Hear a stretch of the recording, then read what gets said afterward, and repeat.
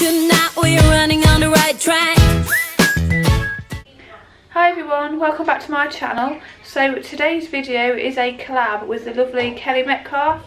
I will leave a link to her channel down below, and today we are doing a video on what our children eat in a day, stroke what our babies eat in a day.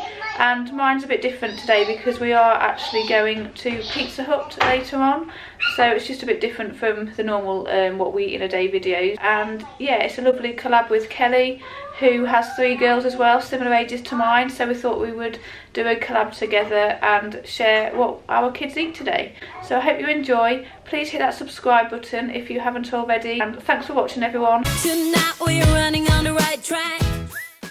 Amy, who is 7 tomorrow, is having a pancake with chocolate spread. Sophie, who is 10, is having toast with chocolate spread. And Ellie is going to have some little toast squares with some jam and butter. And she has already had a Little Angel's organic squeezy fruit apple and pear pouch. So yeah, because it's Easter, they're allowed some chocolate spread. Have you just sucked all of your jam off that toast? Have you just sucked all the jam off that toast? Hey?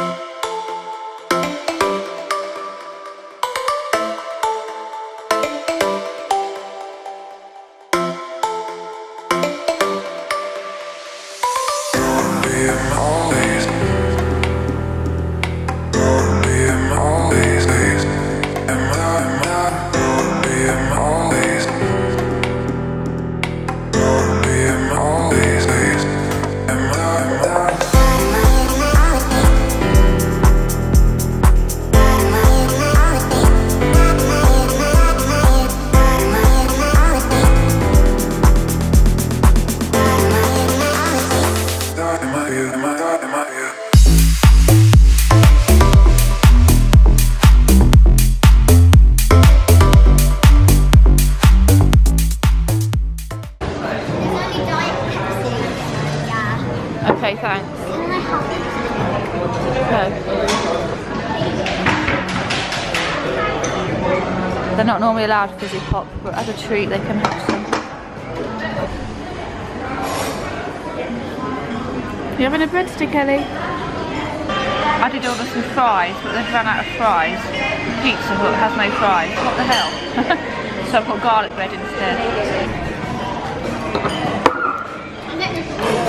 Nachos, the hard bread things, bacon bits and cucumber.